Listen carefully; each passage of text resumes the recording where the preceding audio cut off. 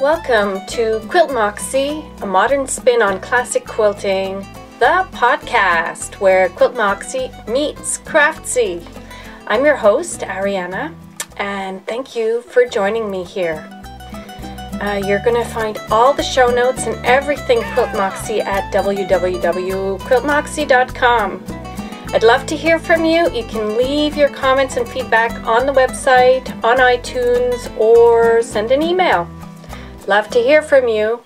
Today's topics include hooked on knitting for the first time, Craftsy, Celtic Cables, a review, and we'll close our first podcast with the credits.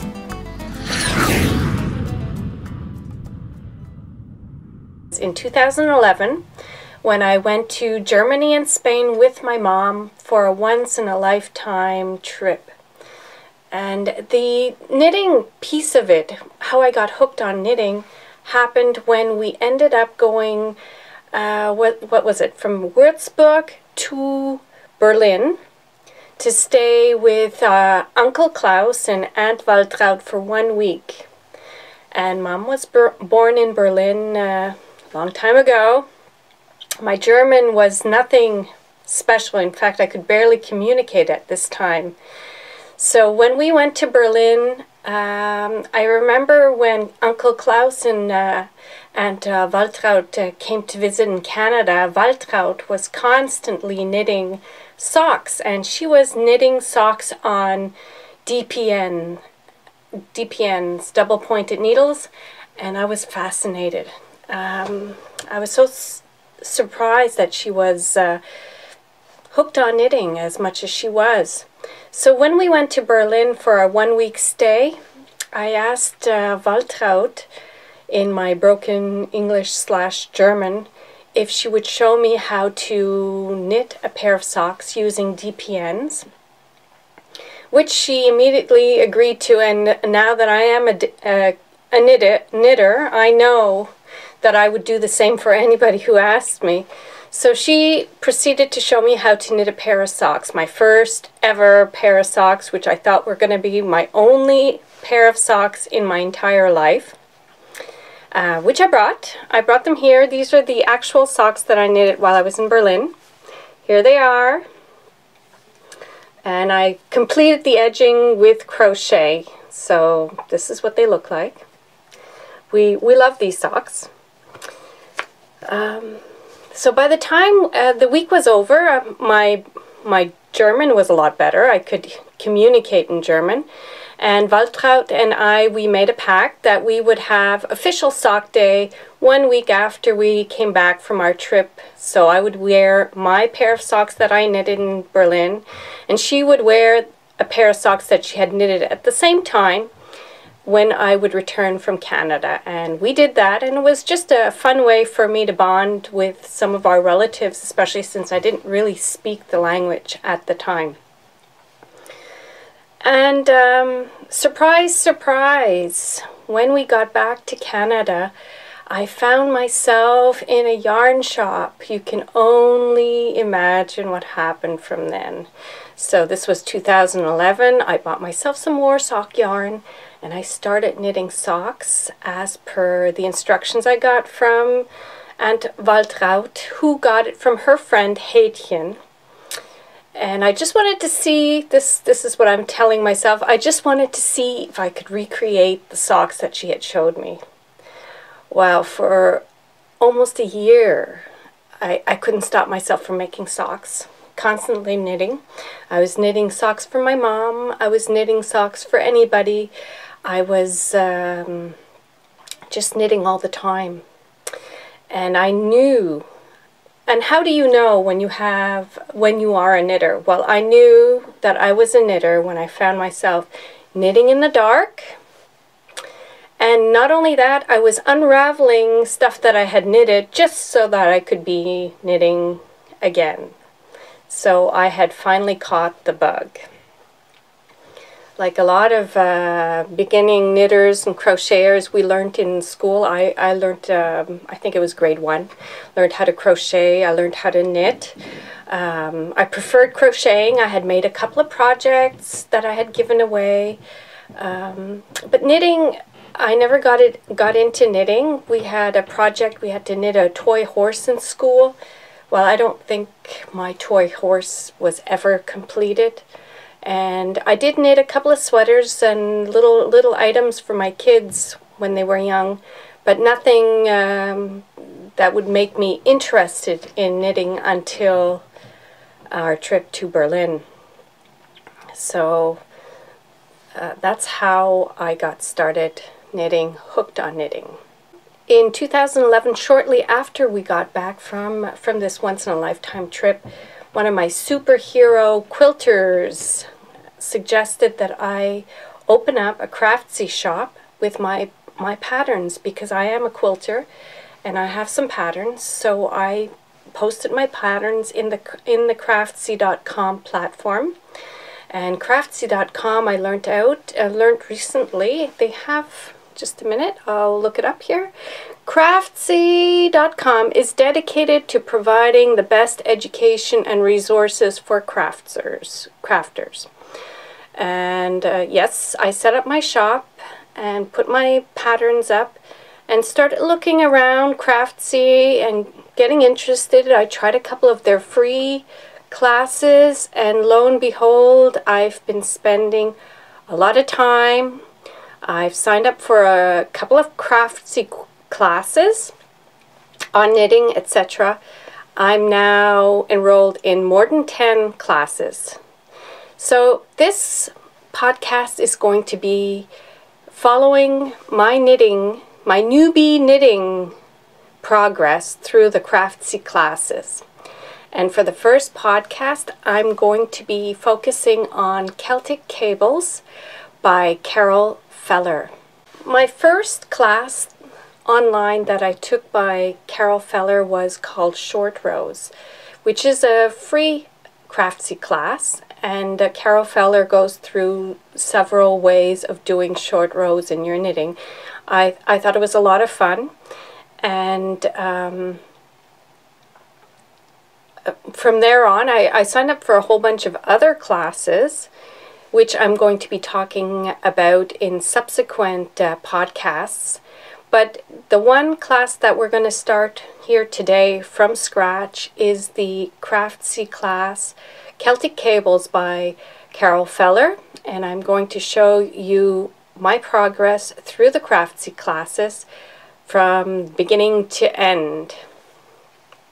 So the first thing with the Celtic Cable classes, Carol has 12 lessons, and she focuses on, right in the beginning, which some of the other classes that I've taken have focused on, which was measuring and gauge and all that kind of fun stuff that nobody really wants to do.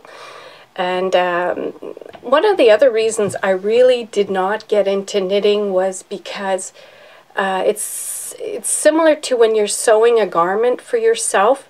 If the garment doesn't fit you properly, the garment could be wonderful. It could be like perfectly sewn, but you will not wear it and it will not look good on you. So I'm reluctant to do any knitting, because knitting a sweater or a garment, if it doesn't fit perfectly, you're not going to wear it. So that's why I really love quilting, because it doesn't matter what size the quilt is, what you make it out of. Once it's complete, somebody's going to love it. Even the quilt behind me here is, it could be a wall hanging, which is the way I've presented it here. It could be a baby quilt. But either way, it doesn't matter what size. In fact, I didn't even know what size it was going to end up. What size it's going to be, you're going to love it. And maybe that's why I prefer doing socks, because socks, now of course, I've learned through the Craftsy classes it's important to have socks that fit, but you're still going to wear a pair of socks or a scarf. A scarf is, it doesn't matter what size it is that you make, the scarf is still going to look good no matter what size you make it.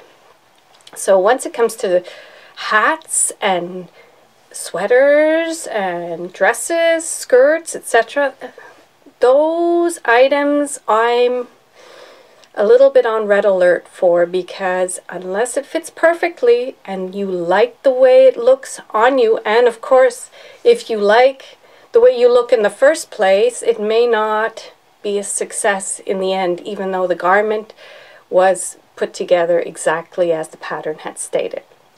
Alright, so having said all of that, it took me a long time before I had convinced myself that I was going to do Celtic Cables, because this is a cardigan and it's a fitted cardigan, and there are a lot of cables and I'm not a cabler, and in fact this is my first foray into doing cables.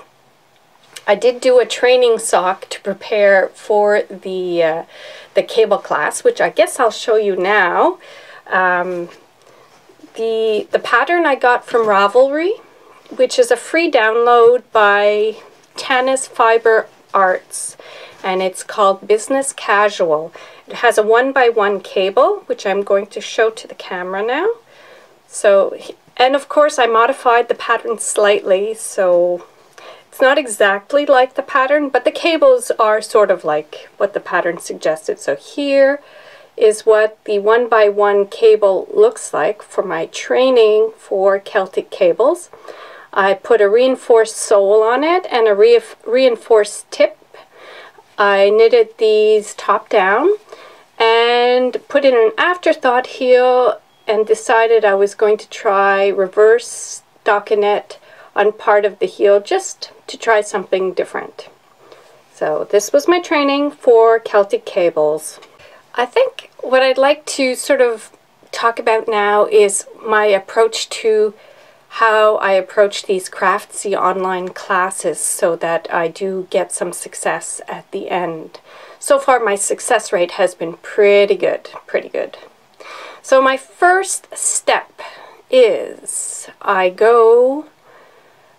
watch the entire Craftsy class at my leisure, just to see what it's all about and get an idea of what it's all about, pretty much. And then my next move is I go into Mom's very, very deep stash extreme wool collection, because after all, Mom had in her time wanted to open a wool shop. She is a knitter, and she has lots of wool in her house that nobody sees. So I've decided that all of my knitting activities are going to be using my mom's stash.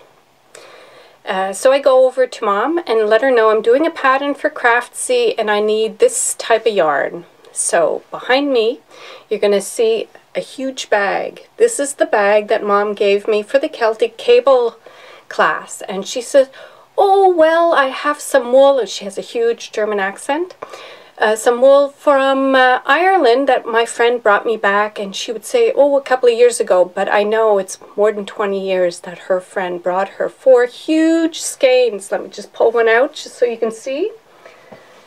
4 huge skeins, they're like this, as a present. And I thought that the Irish wool, given that this is Celtic Cables, would be appropriate for this cardigan. She also gave me 14 balls of Aran wool, and I'm going to show you the label. Here you go. When she got this wool, nobody knows. So here you go. Okay, so I had a choice. Those were the 2. And the other thing that I really like about the Craftsy classes is that it's very interactive. So I posted a question to, a class question to Carol Feller, which everybody has access to. And I weighed these huge skeins of Irish Aran wool and gave Carol the sort of the how much it weighed, and asked her if I would have enough for the cardigan. Well, I was very, very excited to hear back from Carol the next day, where she reassured me, yes, I would have enough to knit the cardigan. So I was off to the races pretty much. Well, off to the races, there was just one little thing, that how would I get this big skein of yarn into a ball of wool that I could actually knit from. So Mom does not have a wool winder. I guess she was doing everything the traditional way, where you hung it over the back of a chair, or your husband, and you were just sort of winding your balls of wool. And well, I did something similar. I did a little MacGyver approach. There was a chair involved. I put the skein across the back of a chair and I drilled it. I had to drill to make myself some center pull balls because I did not have a ball winder. I'll show you what these balls look like. They're here in the back. So each one of those skeins would get you about 3 of these drilled balls of center pull balls, I guess. I'll show you how I did it with a power drill. It takes a power drill, a thread cone, an empty thread cone for my serger, and a kitchen mixer attachment, and then you can drill yourself your own sort of ball winder, MacGyvered contraption. So I just wanted to give you an idea of what the MacGyver drill wool winder looks like. Here's my drill. Here's the cone, the empty thread cone for a serger, and this is one of the attachments here that belongs to one of my kitchen mixers. So I just popped that in, and I had it sort of snugged under so that it's on an angle just like the wool winder. Let me see if I can get this here to sit. And so I'm going to turn it on for a second. It's just, hopefully it's not too loud. But you'll see here, when I put the wool on here, do I have any wool? Let's see if I can do this here. So you see how it turns?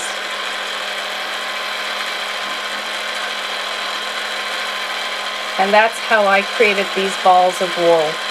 So once I had my balls of wool, I decided then how was I going to approach the class, and was there going to be something that I was going to be doing different from what the class had presented. And in this case, with Carol Feller's class, I had decided in my head right away, because I took the class on Fair Isle knitting, that I was going to steek this cardigan. That's my plan for this cardigan, that I'm going to steek, and therefore I will be knitting in the round. So when I was doing my gauge swatches, I knew that I was going to be knitting in the round, and therefore I swatched in the round, and now I have 2 wrist warmers. These are my swatches for this project. It took me two tries at getting the right gauge. So I was kind of surprised that the gauge that I ended up with was using smaller needles in the end. They're not identical. The second time around I tried her bind-on method, or cast-on method, for ribbing. So the other swatch, this swatch, has that ribbing, or sort of cast on for ribbing technique included, so I could at least try it out on my gauge swatch.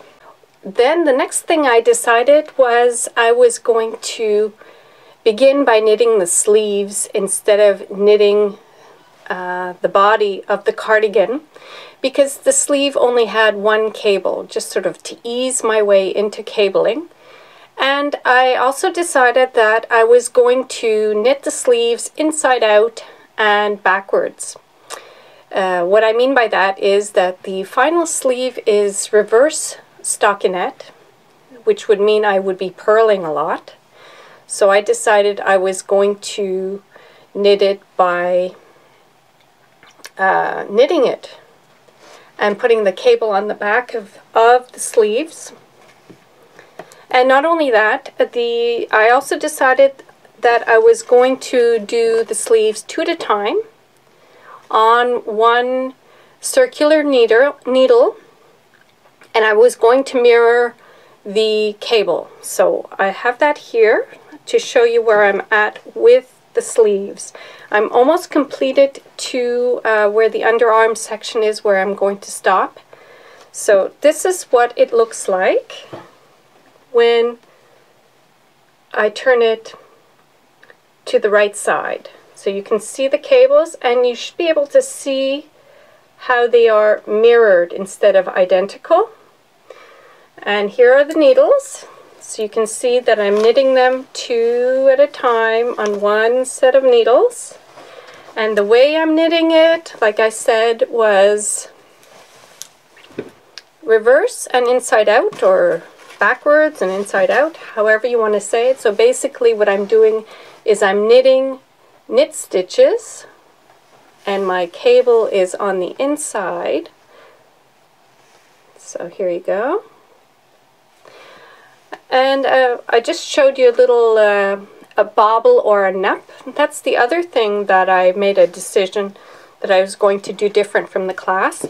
The bobble, I'm actually using a crochet hook to do it. I find I'm getting good results with it, and it seems to be pretty easy to do.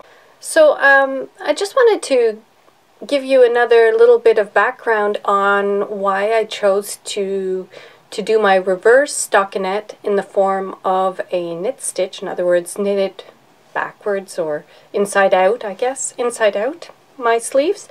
I had already by this time knitted my mom a sweater, and the entire sweater was all bobbles and reverse stockinette stitch. And right away, when I had decided to do that sweater, I decided right away that I was going to do that inside out as well. And I'm going to show you what pattern this is, so you can see just by the model how old some of these knitting magazines are that Mom is using. So this is the sweater that the model is wearing, which my mom, I'm glad to say, is actually wearing in public, because we used the measurements from one of her favorite sweaters that actually fit her. And I was able to tailor this sweater, which is by Wendy Sharma and Sarto. There's no date on this magazine or on this pattern. So she wears it and she loves it, and she always wanted to make it. So because she has all this wool, I decided I was going to knit it for her, because I can't stop knitting anyway. So she's happy, I'm happy, and I'm using her yarn for now. But the other thing that Carol focused on, which I really did appreciate, was taking proper measurements so that the cardigan will actually be designed for my size. So, well, we'll see. I'm still hesitant, but I'm going to continue. Another thing that I really like when I'm knitting, that I learned from another podcast, and there's so many podcasts out there that I really appreciate. I got so much information from the podcast, including what needles to buy, what books to read, etc., etc. Is an app called the StitchMinder. Now, I've opened it up here on my son's iPod to show you what it sort of looks like. And basically, I'm not sure if I can do this without, I can't see what the camera is doing here. But as soon as you get to the end of a row, you just put your finger on it and it'll increment or decrement, depending on what you've set up here, the numbers. So I find this very practical when I'm trying to keep track of what I'm knitting. It makes it really easy. I do want to support the other podcasters. I really appreciate what they're doing. I wanted to talk about a book review. Now, in the background here, I've got Carol Feller's Contemporary Irish Knits book, which I bought based solely from a book review from the Knitmore girls. And I've linked the review for you in the show notes. and I haven't gone through the book yet. I just purchased it. My luck has been so good by just relying on what all the other podcasters have reviewed, that I basically take their word for it, and I have not been disappointed yet. I hope you enjoyed our first podcast of where QuiltMoxie meets Craftsy.com, and I'd like to invite you again next time, where I will continue with Celtic Cables by Carol Feller, and I will also reminisce about my adventures in Fair Isle by Mary Jane Mucklestone. Hope to see you again. Bye for now.